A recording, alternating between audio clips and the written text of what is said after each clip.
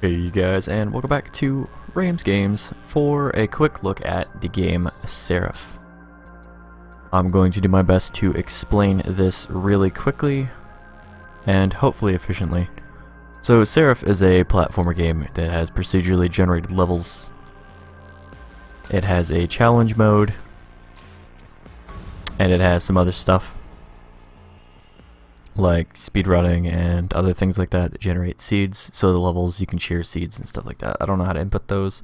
I don't really care about speedrunning mode. Anyways, there is a story. Try not to read it if you don't want spoilers.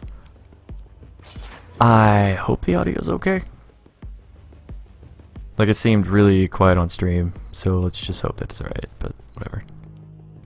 I'm only going to be doing this in 30 FPS. I can't handle 60 for some reason.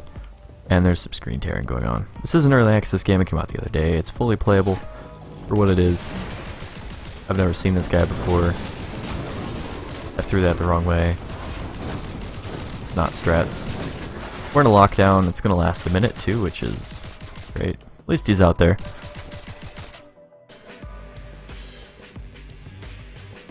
So you start off with a basic weapon. It's your pistols mark whatever. You start off with pistols mark 1. Through gathering pieces and bits from fallen enemies, you can further craft your levels. Your weapons to different levels. I might die here. I'm at 4.26 difficulty from a stream that I had. It was just a test stream to see if the whole Twitch mode works. This game does have Twitch integration. I'm always throwing out the wrong direction now, apparently. Great.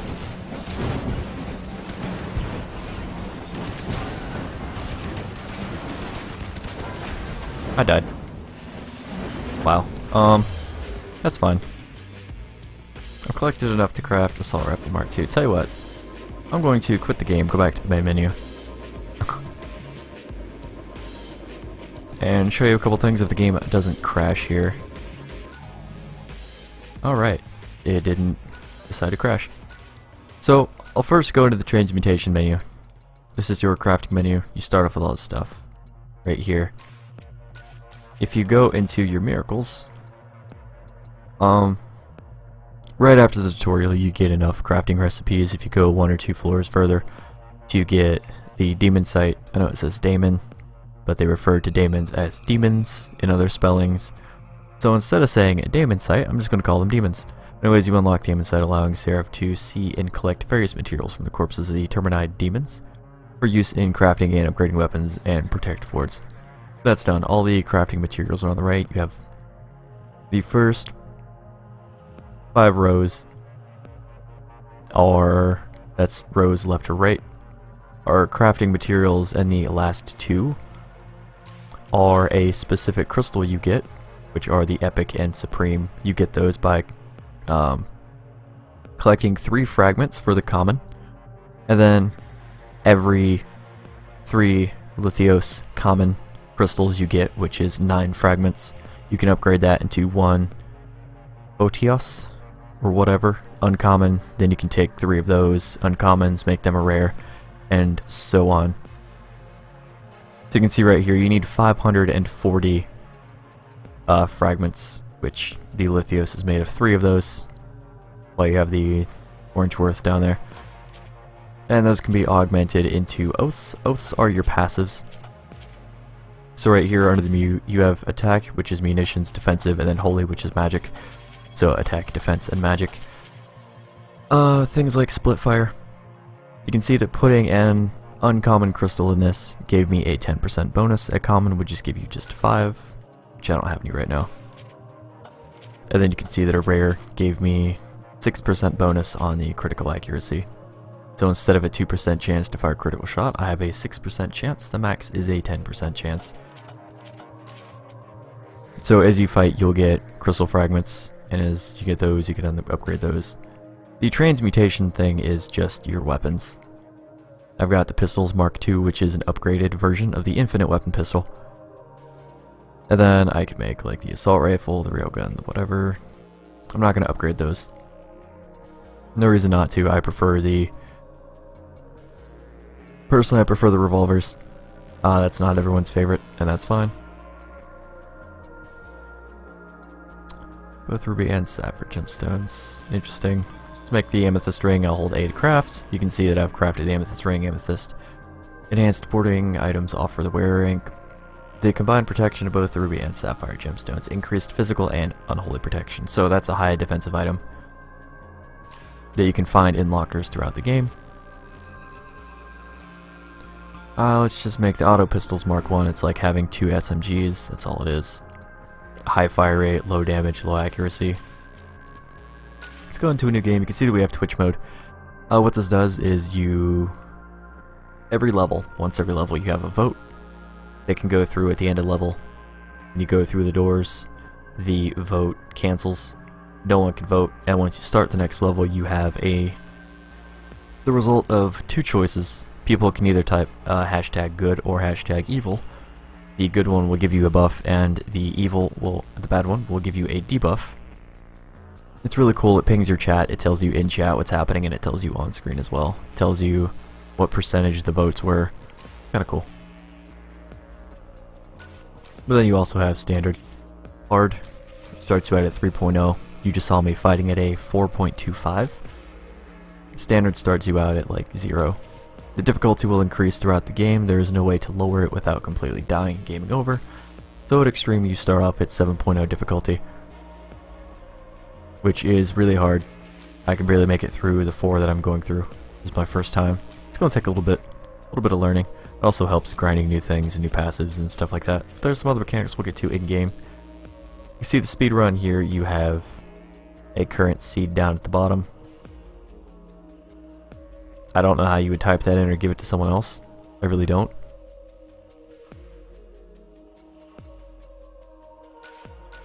But I mean, apparently I'm doing a speed run. I didn't mean to do that. And I'm not going to either. I'm going to quit back to the main. Shut up. Come on, give me the pause menu. Quit the game. Anyways, I'm just going to show you what it's like to start out on standard. Give you the most basic experience that you're going to get. If you want to see the higher difficulties, go to a different video. This is just a quick look at. So you got some story stuff here. Not going to go through it. You want to know the story. Watch someone like Yeti play it. Because he has 4 episodes on this at the time of recording this, and I'm not him, I'm not his channel. I just want to show off this game. Not enough people are playing it. I want more people to play it, so I'm going to show it off. This is a controller-based game. You can use your keyboard, but it does not work nearly as well because you have more degrees of freedom with your analog sticks. Just keep that in mind if you want to play and you don't have a controller. It's playable, but you have more accuracy with your blinks. When you kill an enemy, any shots that they have personally got out on the field will disappear. So if you have a projectile coming right at you, you can choose to blink to avoid it, or simply kill the enemy. These little totem things are experience that I'm collecting throughout the thing. They're referred to as totems, so we're going to call them totems. There is a level up system. And if anyone's ever played Nuclear Throne or anything like that, when you level up, you actually get one of 4 buffs. You can choose to lock in 4 different kinds of buffs, or you can level up that buff up to level 5. Hopefully, in the quick look at that I do, I'm playing really sloppy, I'm sorry. I'm actually not really focusing too much on the game. Also, this is a boss. He has 3 tiers of health. Every time we knock him down to that, we have to use our X ability, which is Smite, to do that to him before he can revive. I don't know why that fired to the left. Maybe I was holding left, I don't know. And there you go. When you flash, you are invulnerable for as long as you're glowing. You can see over on the right, I'm collecting a bunch of crafting materials from that guy's body. Once you defeat the boss, or the objective of the level, the door will unlock, as you can see there. You can continue going around doing stuff to find crates like this. These crates have a little bit of XP, generally 500 in the yellow ones, more in the blue ones. The other ones are for like tiny bits of XP and health, normally. Sometimes there's no health in them, which is sad and unfortunate, but it happens. There is no map for this game, so you're kind of going in blindly. You can choose to look for more things, which can be more things to fight, more chances to die, but more XP. Risk reward. We're just going to go through. Going to skip the story again. No spoilers. You can see that I have shard value of 1 retrieved, so we only got like a part of a crystal shard. Every 3 is a common crystal. See that we have XP. If I go to current blessings, you can see that I have none. If I level up, we will get blessings. So every level up you get new blessings. Up to 4. Once you choose one, it's locked in until you game over, which is a total of death 3 times. And then as you pick them, you know, the fewer empty slots you have, the less chance you are to get more of a variety of things to pick from. Sometimes you just have to level up one that you want because you don't want to pick one that you don't want. Let's continue. Maybe we'll get the XP on the next level. I don't want to make this longer than a 15-minute episode, so I will try to rush through this next floor, kill everything as we go. Ignore the story again. It's probably better to save the yellow crates for when you need the health, but we didn't.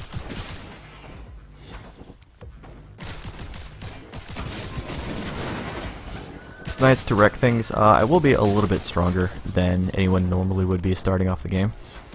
That's because my starter pistols are of a higher level than the ones that you start out with. This is a locker. Contains auto pistols Mark 1. Once you gain a certain ability from your mutations or whatever, you can scrap this into metal parts. Always metal parts, but I'll take it since I don't have a secondary gun. You can switch that with the right mouse button. I don't know what the keyboard controls are, so you'll have to forgive me on that one. Now you can see right here on screen I have 14 seconds to get to this gate. It will always point to where it is. I just use that little yellow switch pad over there. Once you pass it, you're free to enter and leave as you wish. These are kind of bonus rooms. That right there gives you a checkpoint, so when you die, instead of starting at the entrance to the floor, you start off in this room. Generally closer to your objective, although maybe not in this case. You generally have some chests and maybe a locker or two. It differs. That ring right there offers me max health of 80. That counter underneath my health is 40. I have 40 hits before that ring breaks. 40 hits to myself. This right here is an attack buff. So I now do double damage for the duration of this thing. You can see it's pretty strong, especially using the auto pistols, which are 2 SMGs. In the faces of things. Not the most accurate thing in the world, but it does allow me to attack up to 2 things at once. Just like the pistols. Because it is dual wielding. Hit X on those guys to kill them before they can respawn. The X thing right here is smite. It kills them.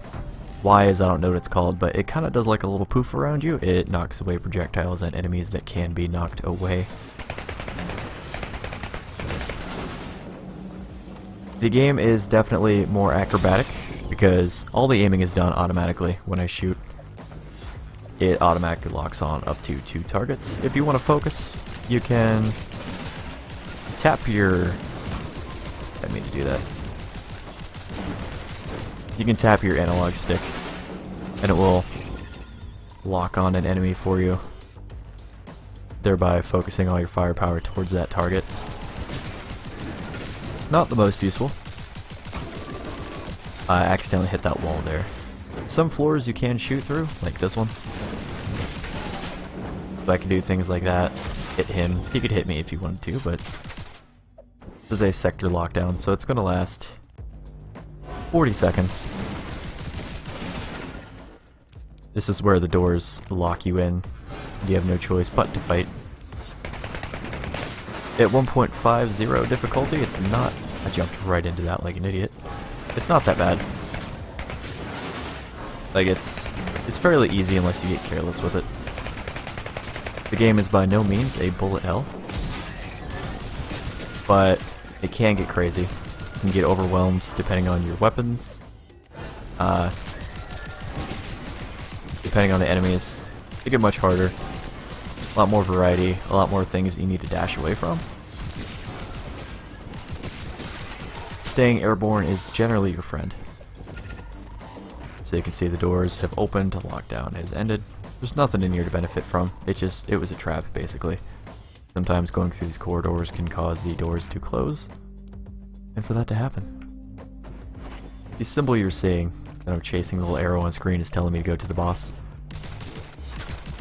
We'll fight everything along the way. And we will probably end the episode there. There's really nothing else to talk about, really. Twitch mode is really fun. I'm going to be streaming that a lot more. Letting my Twitch viewers have more control over what happens, whether I get bonuses or get completely screwed. My friend kept giving me... We were testing it out, it was just testing, so we were doing different combinations of things. Turns out if you vote twice, like if you vote evil and then good, your vote is then in as good. So you can re-vote before the voting is done. Not limited to one vote per person, but your vote doesn't count twice. It counts once, is the last command that you input. So that's something for anyone who plans on voting for myself or anyone else, just to keep that in mind. This is the boss because he has his little health bars. I didn't hit him with that deflected attack. I don't know if that would do any damage, but... Dodge through that.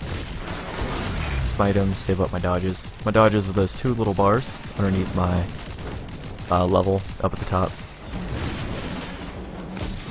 You can see the right, we got 2 out of 3 guard fragments. Open this up. Got a bunch of ammo from that, 124 auto pistol ammos. Yeah, so the game's pretty fun. It's definitely different. Like, you know, we've all seen 2D platformers, but it's definitely dynamic in that you can do the Twitch mode thing, you can do the speedruns, you can do the daily challenges, excuse me, and all that jazz. And the increasing difficulty is kind of like Risk of Rain, if you will. It's got the dynamic difficulties. As far as I know, the difficulty keeps going up. Harder enemies, a little bit varied attacks. This is that switch you would use, by the way. It'd normally be yellow, but it's green because I passed through the exit. And boom.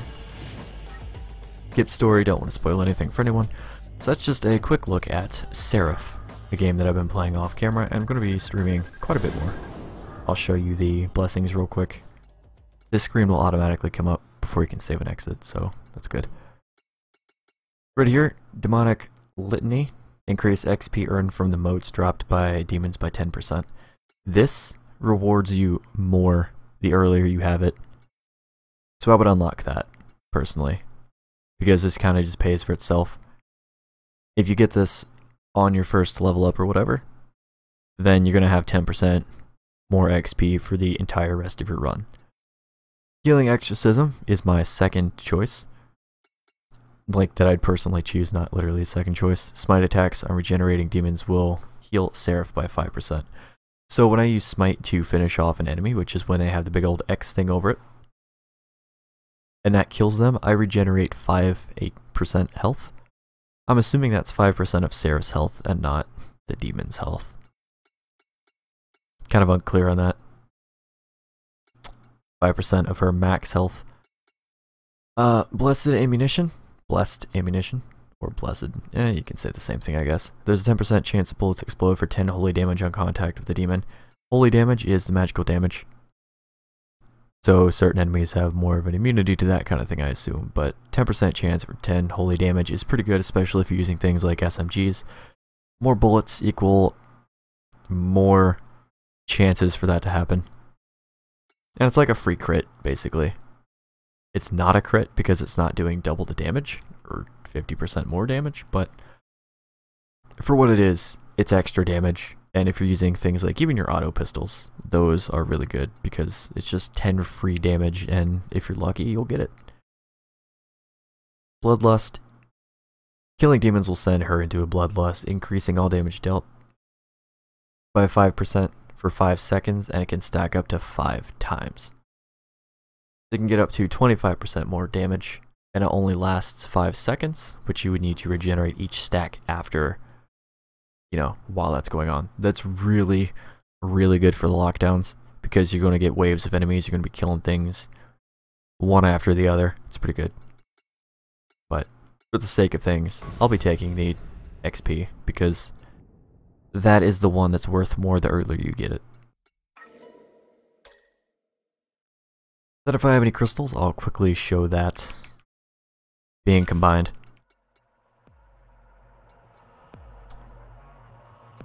Play upgrades. If I go into oaths here, just open this up, and I have 1 Lithios shard, so out of all that I only got 1 shard. Sometimes you get like 3, 4 of them, which would be like 12 of those little orange symbols down there at the end of every level. Sometimes I've gotten 27.